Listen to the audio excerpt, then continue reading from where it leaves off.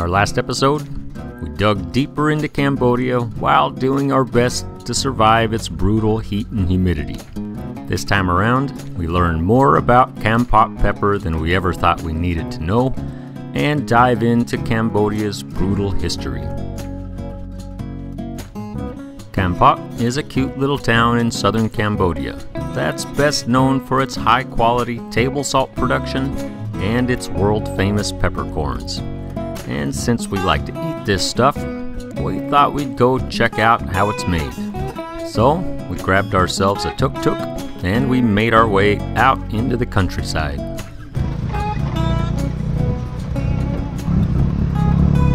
We're tuk-tuk four-wheeling. Yeah, woo!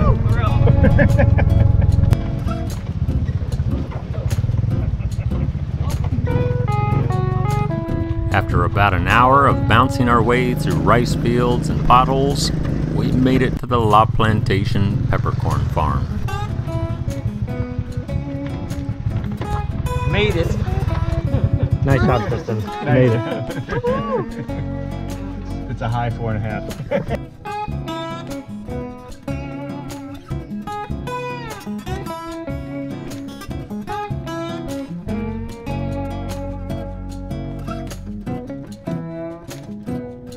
All right, we're just outside of a little town called Camboda in Cambodia. And here in this region, they grow what is known as the best pepper on the face of the earth. So we're here at a plantation, gonna check it out. It's been in a lot of local dishes we've had, and it's phenomenal. Peppercorns, grown locally. Kind of excited about this. The La Plantation Peppercorn Farm bills itself as an agritourism destination. And it's a place where they not only grow what is considered to be the best pepper on the face of the earth, but they'll also take you around and show you the inner workings of the farm.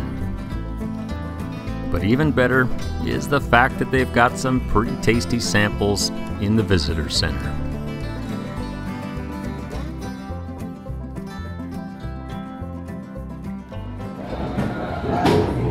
Pepper banana chips. And even better than the peppered banana chips are the peppered flavors of ice cream. What kind is yours, Dad? We have chocolate pepper. Yeah, that looks good.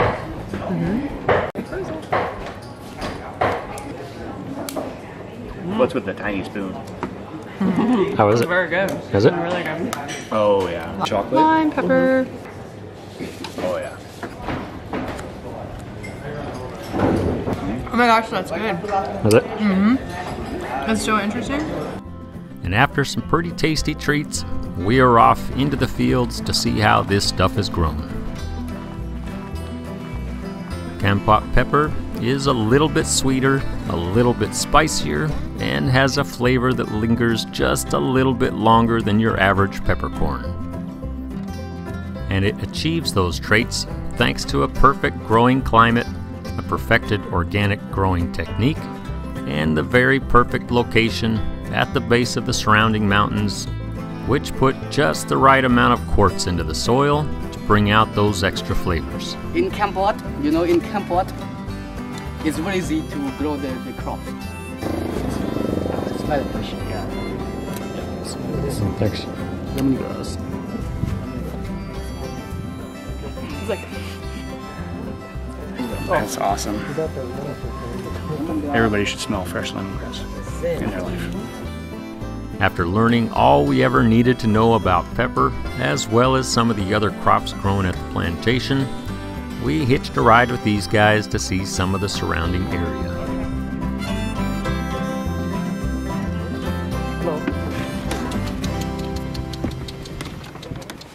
And what was surprising was just how slow, how uncomfortable, and just how smelly a ride behind a couple of water buffalo could be. It's a poop break. did you see the baby? And because of the road conditions, one of our team decided she was better off out here. So much happier. We went for a water buffalo ride, and Kristen went for a water buffalo walk. So now if we all die, you go. Save us. Water the water Oh, they buffalo. like that. It's like, oh yeah, it's like. Because of that slow, uncomfortable ride, we got plenty of time to take in some pretty amazing scenery. And once the weather rolled in and we came up to the nearby lake, it was pretty easy to see why these smelly beasts are called water buffalo. They absolutely love the water. It's raining. They love the water so much, they decided to just plop right down and take a bit of a break.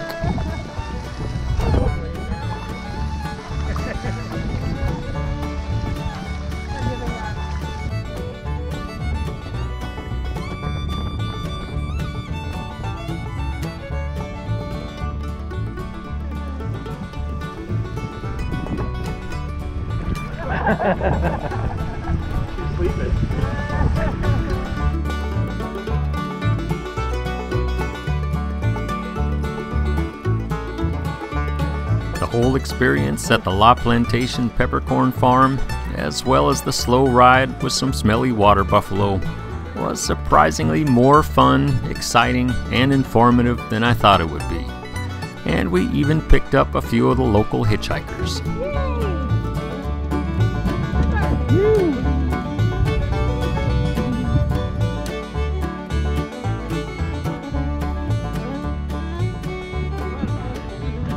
That was fun. And after that slow, wet ride, we went from one trusty steed to the next and bounced our way all the way back to Camboda. Did it. That was exciting.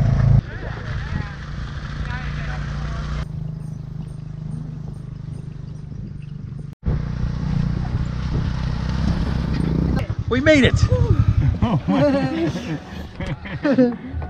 That was a fun day. Alive! Thank you very much.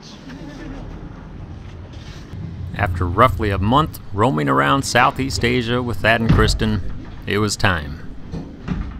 Thad, you're out of here. Yep. Okay, that's it. Jason and Jen just left us, and now these guys are leaving us on our own. It's just me and Brenda now. It's gonna be great. Are you so excited?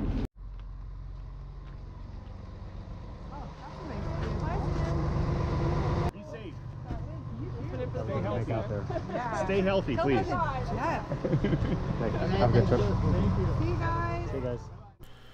With Thad and Kristen gone, and us on our own, we'd spend the next couple of days waiting out just a little bit of weather.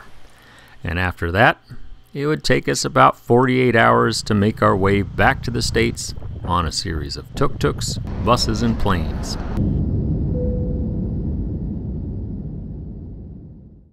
Well, we're officially back in the States, and pretty soon we'll be heading back to our boat in southern Mexico to continue our big sailing adventure. But until then, I think we should talk about the 4 months we just spent in Southeast Asia, because it was great. One of my favorite things about traveling are the surprises you get along the way. And Southeast Asia is full of surprises. It's got history and culture, adventure, incredible food. It's really the type of place we look for when we're traveling.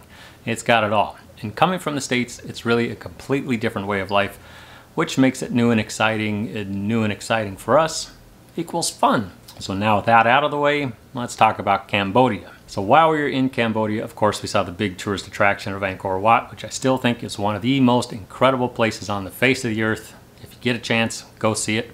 But we really, while we were there, did our best to get off the beaten track and see more of the country. And what was really surprising to me was really how beautiful and vibrant and warm and friendly the people were to us. But more so how it's able to be that. I don't want to get too deep into the woods here and make this a big, long, boring history lesson, but I do want to cover a few topics because I think to understand where Cambodia is today and how it got here, you got to know a little of the history. We visited a number of museums and memorials all throughout the country, and got to admit, the more we visited and the more we learned, the more depressing and difficult the place became. I'm going to try to keep this brief, so this is all a bit simplified, but let's just jump right into it. So if we go back to the Vietnam War, a war in which Cambodia was officially neutral, but at the same time they let the Viet Cong slip in and out of their borders and use the Ho Chi Minh Trail to deliver troops and supplies and support their efforts in that war. And because of that, the US started bombing the eastern border as well as the Ho Chi Minh Trail and eventually large portions of the country. Between 1965 and 1973, the US would actually drop more bombs than the entirety of the Allied campaign in all of World War II. But because of all the bombings and the hundreds of thousands of lives that were lost due to the bombings, that led to a vacuum, which led to the Khmer Rouge. You may have heard of Pol Pot and the Khmer Rouge, especially since those genocide trials are back in the headlines right now. But if you haven't, do a quick Google search, you'll get more depressing news and history than you ever wanted.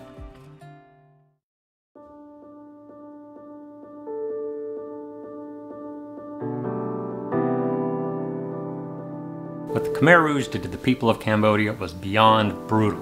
When they took over the country, they started by killing all former government and military. Then they killed doctors, teachers, business leaders, anyone who had a formal education, anyone with eyeglasses, and everyone who was left was forced to work in the fields, growing crops and on infrastructure projects. But a large portion of the crops that were grown, rather than used to feed the population, they were sold to pay for weapons. People starved, families were separated, torture and executions were carried out en masse.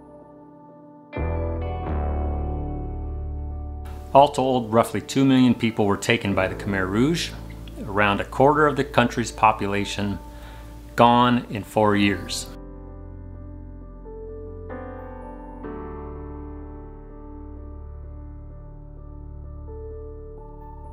The Khmer Rouge was driven out of power when the Vietnamese invaded Cambodia in 1979. For the next 10 years, they were at war with Vietnam.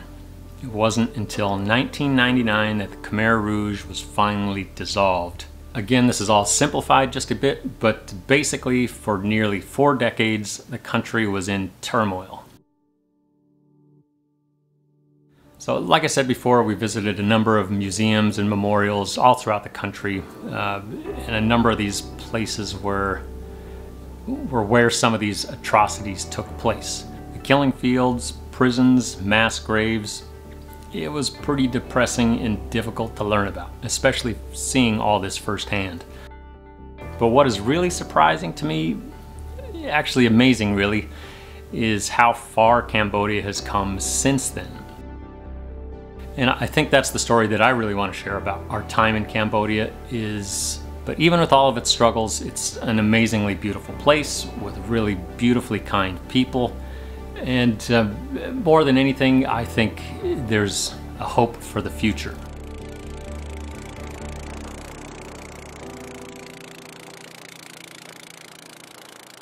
And yes, it can be pretty difficult at times, but if you find yourself in Southeast Asia, go spend some time in Cambodia. It's totally worth it.